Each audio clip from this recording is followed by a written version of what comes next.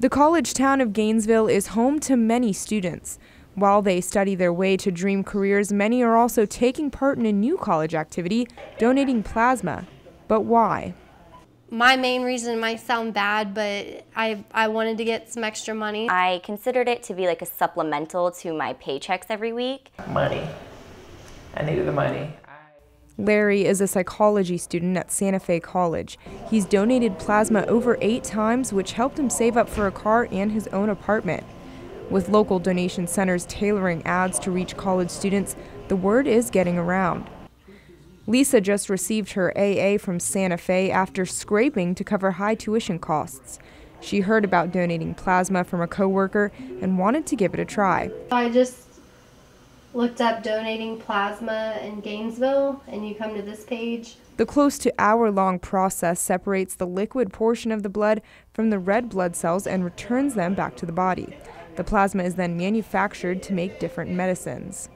I'm standing in front of BioTest here in Gainesville, one of the few places in the city where you can donate plasma. It's where Lisa first donated plasma in order to help supplement with her income. She's since changed her feeling about it. Lisa recently started a new job at Shands and works directly with patients who benefit from plasma donation.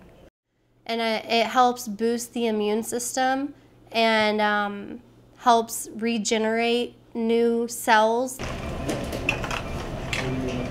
Donating plasma differs from donating whole blood in that it takes less of a strain on your body and donors can give more often.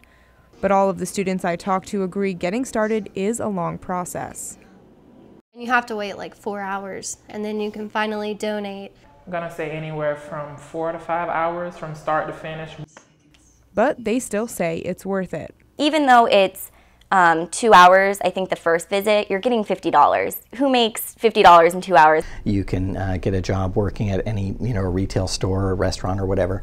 And if that's somebody's reason for doing it, the nice thing about it is it's actually going to do somebody good. Whether it's to help save lives or just afford groceries, it's clear college students in Gainesville have found a win-win with donating plasma.